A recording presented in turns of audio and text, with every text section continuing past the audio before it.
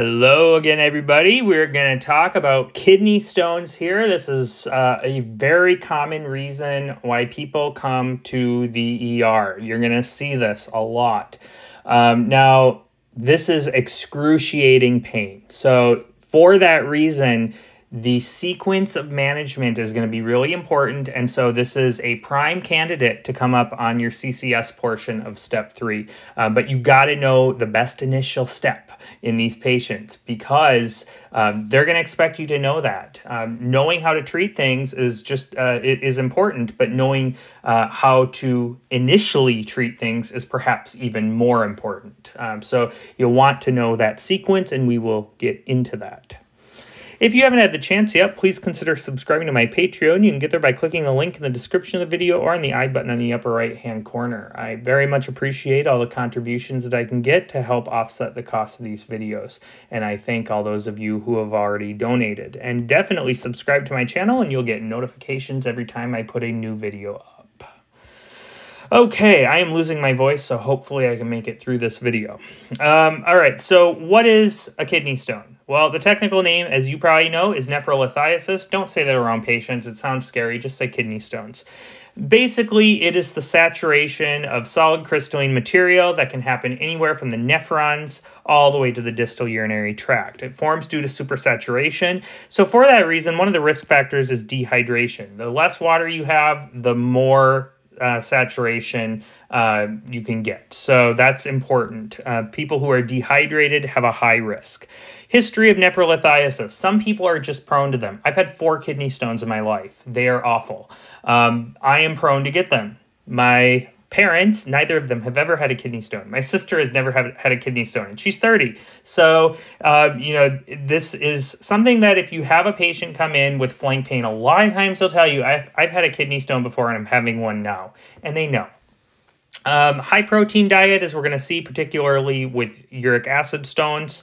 High salt diet, white, male, and obese males outnumber females by about 2 to 3 to 1.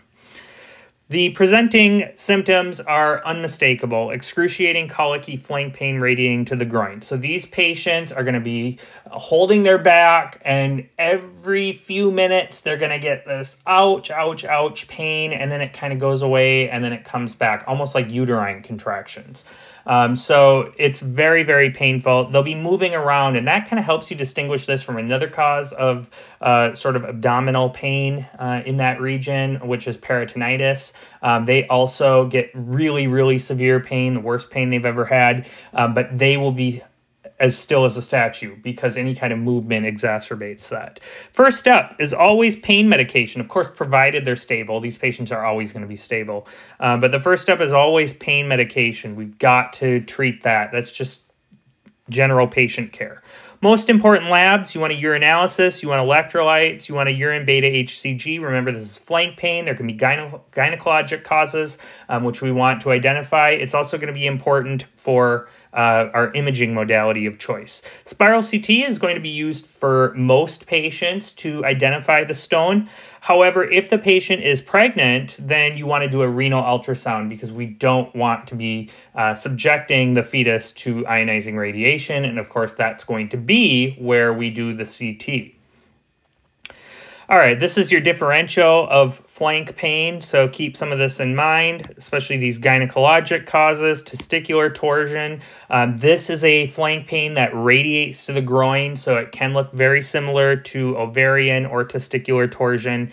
And then, you know, some of these other things. Musculoskeletal pain is very common. Again, with any musculoskeletal pain, you can often reproduce the pain with deep palpation. So the etiology varies depending on the stone.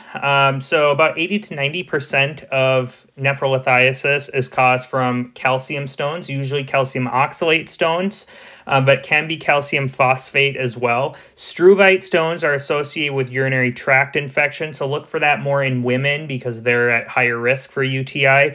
Proteus mirabilis is a urease-positive organism, so by splitting urea, you can get these stones. Uric acid stone, of course, associated with anything that you would associate with gout, so gout itself, tumor lysis syndrome, they've got a hematologic malignancy, and they are on chemotherapy, a high protein intake. This is another cause. Look for this possibly in older people or cancer patients. Cystine stones, because there's a congenital association, we're probably going to see this in kids.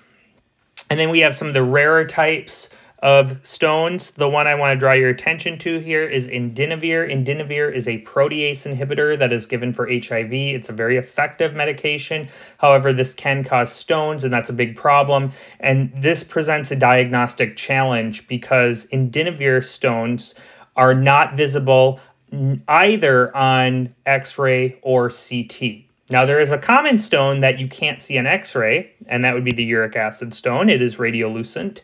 However, you typically can see it on CT and on ultrasound. Here's a number of medications that can cause stones. The one I really want to draw your attention to, though, is loop diuretics, and that's because you should know that loop diuretics decrease calcium reabsorption, leaving more calcium in the tubules, which can then form stones. Okay, this is one way you can go about this. It's always important to get your serum calcium. If a patient is hypercalcemic, it's almost certain that they are producing some sort of calcium stone, probably a calcium oxalate stone. Make sure, because it's a symptomatic hypercalcemic patient, that you're working them up for hyperparathyroidism. If they've got a normal calcium, it certainly does not exclude calcium stones, but you may want to consider the others based on their history. This is another way you can conceptualize it. Okay, so calcium oxalate stones are the most common. They make up about 70 to 80% of stone cases, and they are envelope shaped. Very, very important you know that. So they kind of look like this, all right? They look like envelopes.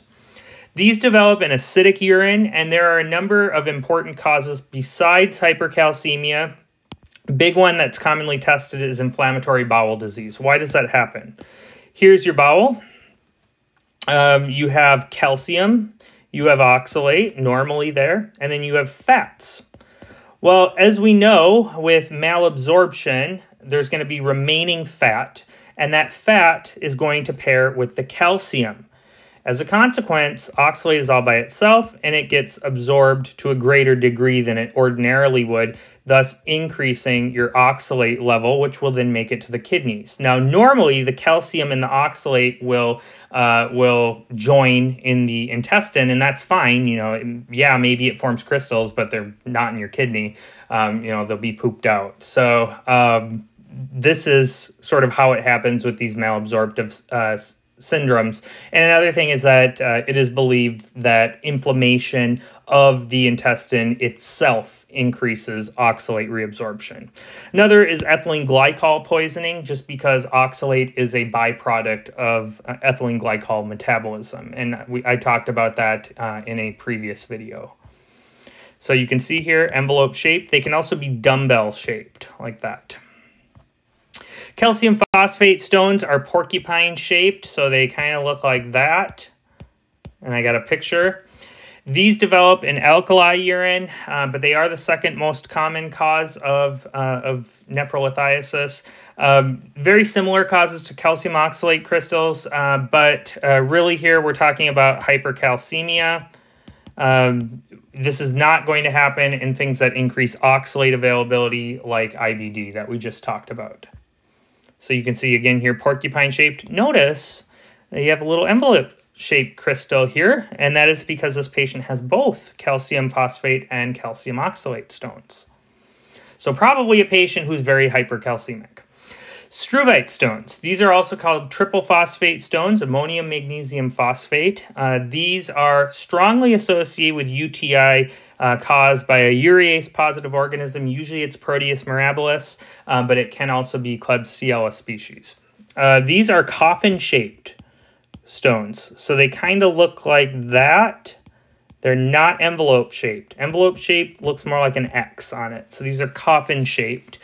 And again, these form in alkali urine, so a little bit different from our calcium oxalate stones, and as we're going to see, uric acid and cystine stones. This you would suspect usually it's a woman, because women are at higher risk for UTI. In a woman who has had dysuria recently and now she's coming in with a sudden development of flank pain, be very careful. Do not jump to pyelonephritis. Absolutely, it should be on your differential, but you've got to be careful. Make sure you're considering the possibility of struvite stones. Okay, so you can see more coffin-shaped here. Uric acid stones are diamond-shaped. They occur in acidic urine, so look for a urine with a pH of under 5. This is naturally a result of high serum uric acid levels that make its way to the kidney and then form stones. Associate this with anything that ups your uric acid levels, like hematologic malignancies, tumor lysis syndrome, high protein consumption, just because of the breakdown of purines. And then they may have a history of gout, which is just reflective of their high uric acid levels. Uric acid stones are radiolucent, so they won't show up on X-ray, but they may show up on renal ultrasound, and they'll probably show up on CT as well. So you can see these have more of a diamond-shaped, but they can be a little bit tricky to differentiate from the cystine stones. I'll show you a picture of that. It's fairly easy, though, to differentiate the two just based on the history. All right, so cystine stones are always caused by the genetic disorder cystinuria. Cystinuria is an autosomal recessive disorder of the channels in the nephron. So basically, the dibasic amino acids like cysteine, ornithine, lysine, arginine, you can't reabsorb them properly, and so they sit around in the kidneys, and cysteine can form stones. So it makes up about 1% of stones overall, but about 4 to 5% of kidney stones in children. So this needs to be on your radar for a child presenting with symptoms consistent with a kidney stone. Often this is the first presentation of cystinuria. These crystals will be hexagonal shaped. As you're going to see, they look similar but quite different from the uric acid stones that we just talked about. Make sure if you do diagnose a cystine stone that you get a urine cystine level. So you can see here they all have 6 sides, right? But the